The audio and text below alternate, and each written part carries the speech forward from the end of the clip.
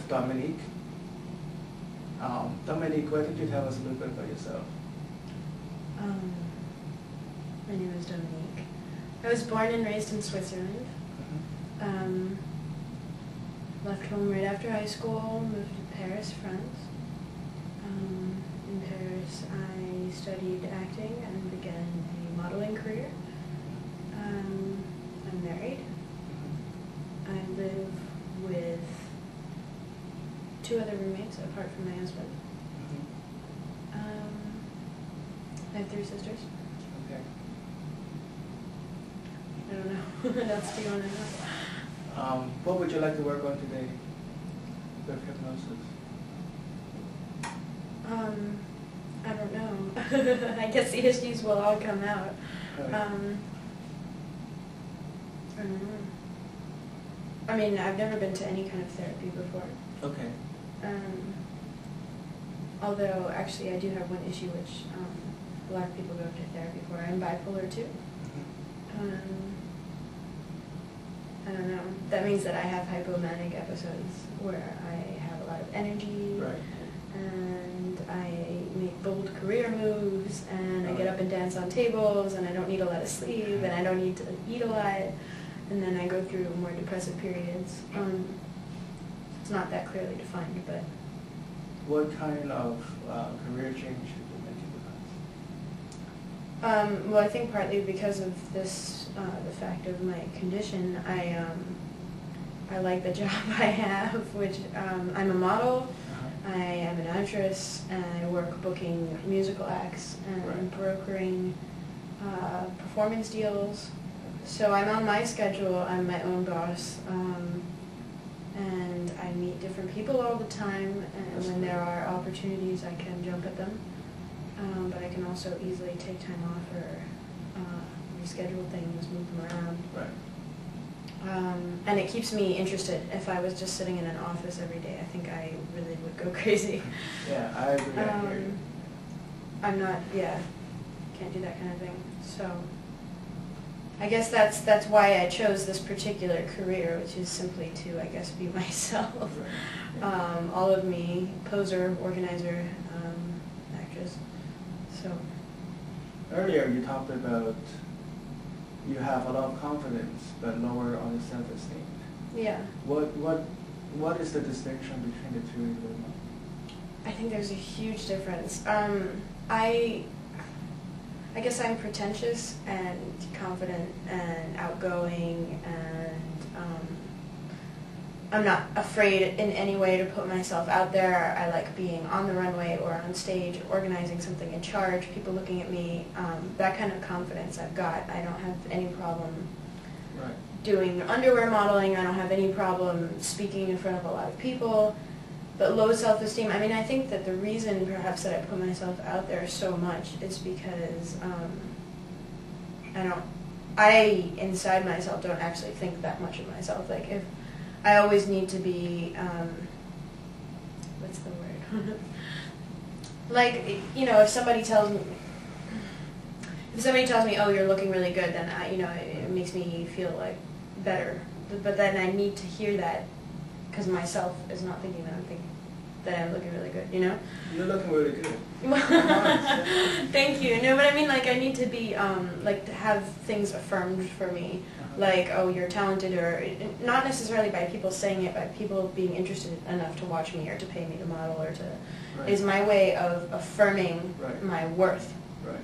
See, if people will listen to me, obviously, you know, I'm worth listening to. If people will pay to take pictures of me, obviously I'm pretty, and if people will, you know, pay me to organize something for them, then obviously, you know, it's just a way of affirming constantly. Which is good. I mean, it's a challenge. Right. But I'm saying that, like, if I'm just, especially with the depressive stages of bipolar 2, you tend to go through, like, you'll need to sleep a lot. During the hypomanic phases, you don't sleep a lot. You sleep a lot, you eat more, and you're generally just a little bit more lethargic. But it also makes you think, like, not much of yourself. Like, the depression is not so much like, oh, I can't do anything, Yeah, you don't think a lot of yourself, like, oh, it's not like I'm going to kill myself, but you start to kind of, oh, I sound so silly, oh, I look so stupid, oh, I look so fat, oh, whatever. My life is pointless. Because it's a chemical imbalance that you tend to, I mean, it becomes very mental, obviously. Well, we cannot deal with bipolar altogether in 1 hour. I don't think. This is not the purpose of today's session, but we can. Bipolar is a big word, and why don't we bring it down to earth a little bit more, like point down to 1 or 2 things that Should is. I turn my phone off? I think it would be a good idea.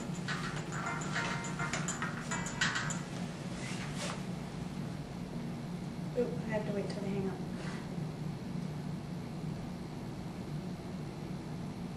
Sorry. No, that's okay. I want to put it on silent. Okay. Oh, break down what that actually means. Yeah, to you, like bipolar disorder is a label that psychologists use. Yeah, absolutely. And it's definitely not a word that you would describe what you would like to improve about your life. No.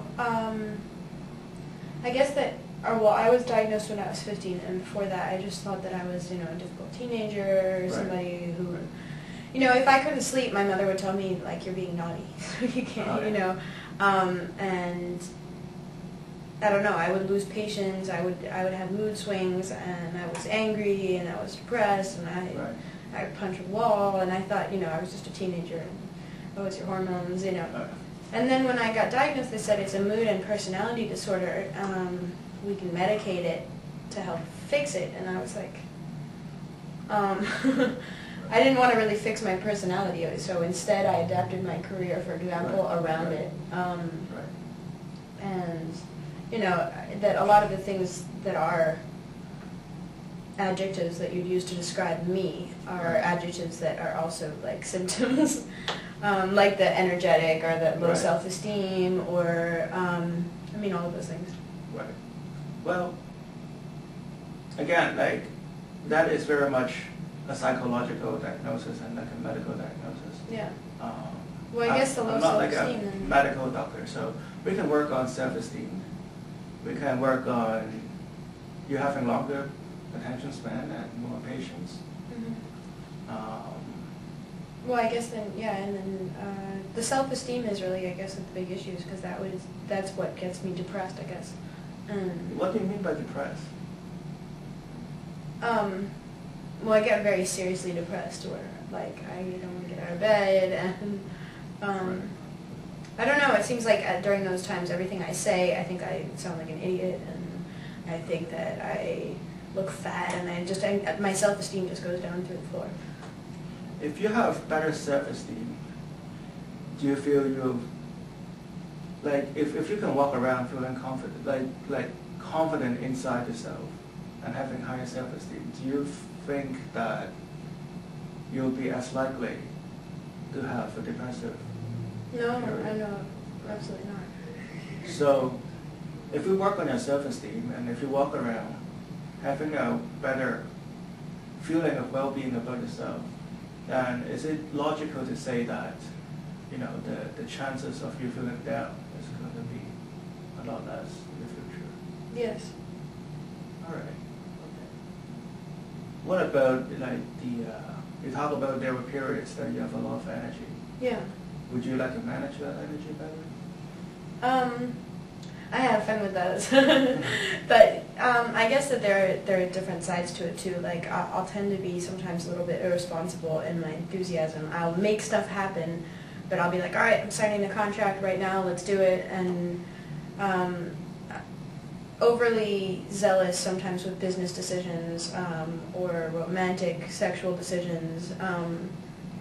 So I guess, to balance things out a little bit would be good, but I guess it all comes down to self-esteem, because when I'm depressed, I just have no self-esteem. And then when I'm hypomanic, I'm also telling myself, like, I'm asserting myself even more because I have low self-esteem. It's like, Right, I can see that happening. I want people to look at me. I'm dancing on the table, Right, or right. I'm making this decision. I'm making this happen. I'm doing it. I've got balls or whatever. Like, but it all comes down to low self-esteem. I think both of them basically. Well, tell us, what are some of the craziest things you've done? Oh God. I started a company. I started a company like within days or something like that. Wow, I that's didn't impressive. sleep for about a week. Just writing business manifestos and doing this and getting that together. I don't know. I met Axl Rose in a New York City club, and I ended up hanging out with him for like a week. And I went to all the shows in New York. Like just hanging out. Like there was nothing sexual or anything, but it was like. I don't know. I just become very fearless. Or I've danced on bars and taken off my shirt and I don't know. What else have I done that's crazy? Yeah. Tell us more about your company. This is the booking show, Yeah. booking company. Mm-hmm. Tell us more your aspiration for that company. I want to take over the world. All right. Hypnosis could definitely help you do that. Really? Yeah. Okay, that's good. Yay. But my main goal, I guess, is to remain in control of my life, and with my company, I don't burn any bridges. I go out only when I think I'm going to meet someone that I can get work from or hire or use as a contact. I'm very good at staying in touch with people, and anytime there's an opportunity, I'll take it. And the only reason that I got into the music business, well, I used to be a radio show host in Switzerland years ago, Oh, really? and then, yeah. You speak French? It's my first language. You speak German? Yes, not as well as French, but... Bonjour. Bonjour. Ça va? Guten Tag. Guten Tag. That's very much all the French in German. Oh, okay. I could just, answer your questions in French if you'd rather. Oh, yeah. But, Yeah, do that. So what is the most craziest thing you've done? moi, je danse sur les bars, des fois, ben, je sais pas, ça dépend ce que tu veux savoir, mais des fois, ouais, je danse sur les bars, ou sinon, je sais pas, j'ai fait plein de décisions qui sont pas les meilleures. J'ai commencé un business et je suis pas dormi pendant une semaine, et puis voilà. Tu veux que je continue de parler français? So, what was I saying? Oh yes, my company. So, I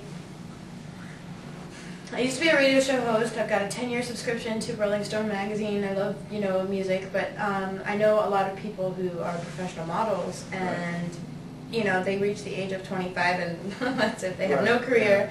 They have no college education because they've been too busy modeling. You've got to do it when you're young. And they just don't, they've traveled the world and made a lot of money and made a lot of contacts and done absolutely nothing with it. Gotten comped into all the nicest restaurants and nightclubs, not paid for anything. And then suddenly it's like, oh shit, what do I do now? And I don't know, I was meeting people and traveling with the modeling, and I was like, I've introduced a lot of people to other people. Like the thing with Axl Rose, I might as well be making money off of that. So there's a group of Italians, for example, who want to book Guns N' Roses on a mini tour. So I called up Axl and got him to introduce me to his manager, and then started dealing with the manager, with the Italians, brokering the deal between them. But then I also do smaller stuff, Snitch, for example, is a rock bar. My friend just bought some shares in it. So I should take you out to lunch more often. more often? I haven't gotten lunch today.